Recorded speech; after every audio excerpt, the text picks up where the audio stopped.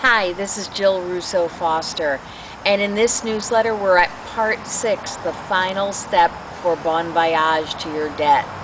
So in this step we're going to talk to you about celebrating, but first I want to congratulate all of you for sticking with it. You've come through 5 really hard steps, and I know you're on the path to get rid of your debt, so congratulate yourselves.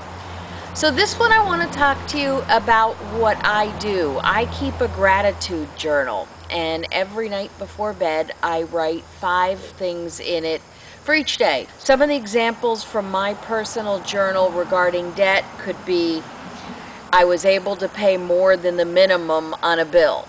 Woohoo! I paid the bill before it was due. The bill was lower than I expected.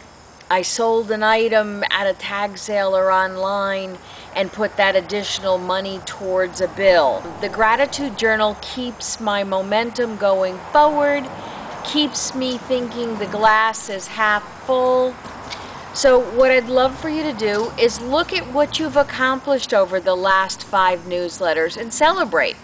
No, I don't want you to go out and spend money to celebrate, but what can you do for free or a minimal cost? This past weekend, we were able to go to a local festival with no attendance fee, got to see a great concert, celebrated by doing that, and it was a totally free afternoon. There are plenty of things to do out there for free where you can take time to celebrate and not tack on the debt. So I want to encourage you to do these steps, to stay with it, keep moving forward.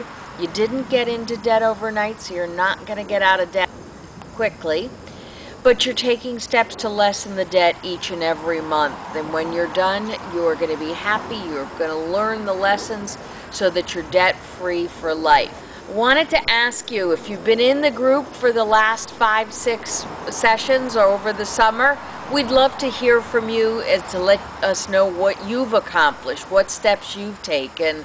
Until next time, this is Jill Russo Foster.